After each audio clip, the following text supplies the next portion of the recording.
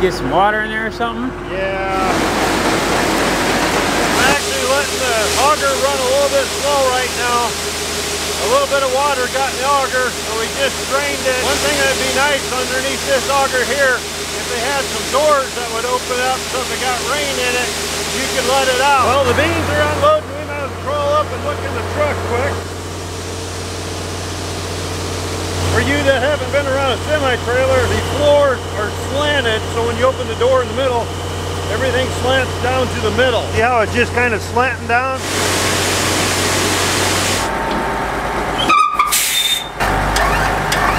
How long do you think it's going to take you to restore it? A couple of years. Once a year you get a tire that gets low. Noisy as air compressor on the farm. Good morning, everybody. Welcome back. We are at the north side of Mary Lou's right now, and as we can see, the area behind us, we had some issues with our bean head cutting right, so we're going to be working on that this morning. Cooper broke the door latch last night when we were going to lock the door, so hopefully we can get that stuff fixed, then it'll dry out a little bit, and we should be able to combine some beans. So far, this yield's fielding pretty good because we got a whole semi just off this little area. Excited? Yes.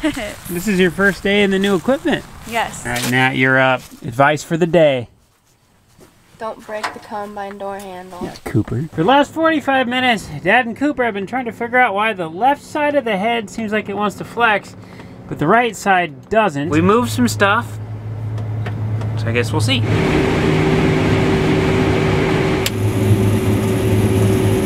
like a lot better today. Running better? Yeah, a lot better. For some reason our spreader speed got turned down too, so Coop turned that back up and now it's spreading a lot wider. Oh, good. Oh, look at this cart. Look at this cart. Avalanche. They're going to do the end rows down here, so we'll just kind of diddle daddle doodle da do do do do do do around here where we're waiting for them.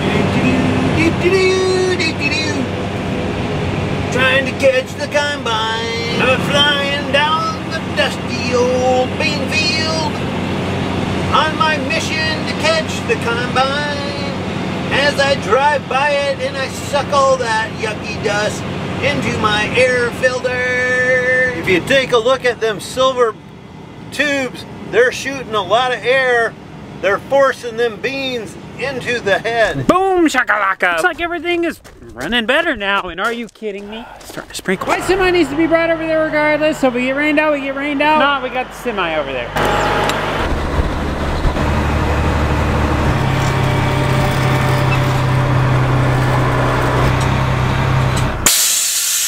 Oh, better turn the air conditioning off. You're gonna drive the tractor and get to know that? Yeah, you should, because you're gonna need to be running it. I know. So let Cole stick you in it. Nave is gonna be our new grain cart driver. A lot of people have been asking where Sable went. She went to work for a fairly large co-op, I guess. So it's something that she's been wanting to do, so we know she's happy up there. I've talked to her quite often. Now Nave is gonna be taking Sable's job, but I don't know if I'll be as good as her, but I sure will try. looks like I get to jump in the semi and be a semi driver, which I kind of enjoy at times too. Actually, every farm job during harvest is kind of a fun job. They're all very important, but whichever job you are doing yourself is the most important job. Oh, silly goose. What do you think you're doing here?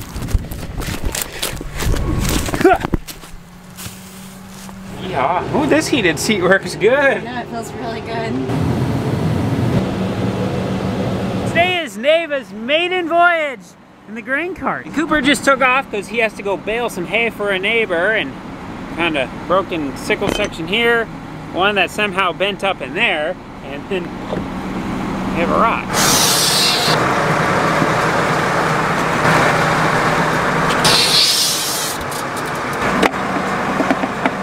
This. Hey, you took all the tools in your truck.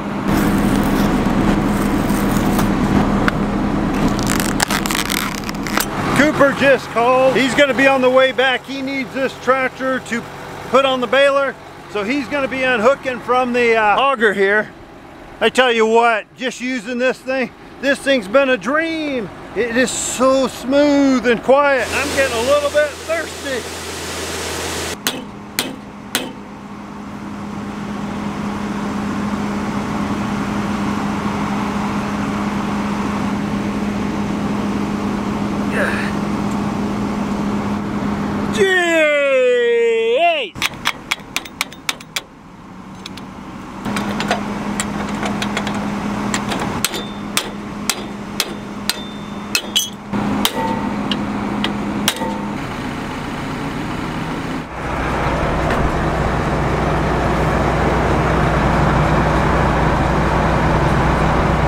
That works. Changing out sickles is one of those things. It looks like it should take 3 minutes, but it always takes 45. And these little bolts that hold the sickles in, once you get them so tight, if you just do it a hair too much, snaps it right off. You gotta smack it out and put a new one in. But here we go. I've never driven this combine. See if we can figure out how to fold the auger in. Okay, I think it's moving. Yep, there it goes. Maiden voyage, baby! All right, let's see what I can brake. Parking brake is there. Throttle. Back her up. I'm not kidding, guys. I've legitimately just drove this in and out of the shop. That's it. Ooh, that's a big head. Wow. Header height sensor. Ah, ignore. Oh, looks like Dad's back. I think this one turns on my rotor. Yes. I can hear it. This one turns on the head. And there we go. Holy smokes, there's so much to look at here.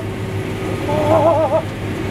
Nom nom nom nom nom nom nom nom nom nom nom nom nom nom. This is kind of one of our rockier fields, so especially in this particular spot that I'm in, I really need to keep my eyes out. Speaking of rocks, I think I see one right there. Get up to him, and then we'll do the old whoop right over the top of you. See, these beans are doing pretty good right now. 80 bushels an acre, 3 miles an hour. I better slow down a little bit. I keep an eye on my engine load. I want to keep that around 90%, 90 to 100. Going a little fast right there. Oh boy, that head is so big. Holy smokes.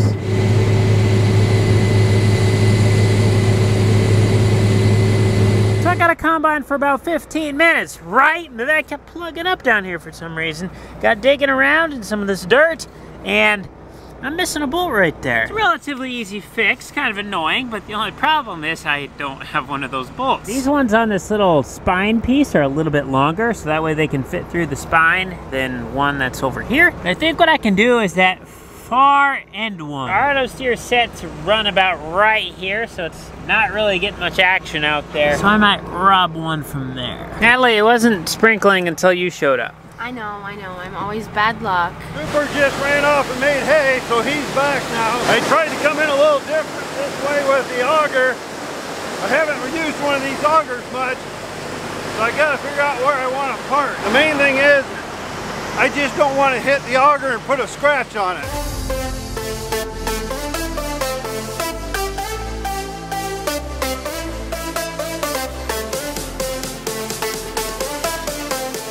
Oh man, it literally sprinkled for like 4 minutes, like enough to get a rock damp. But at this time of night, that much moisture is enough to put us out of the field. While I was trying to get this straightened back out, I noticed we boogered up a guard.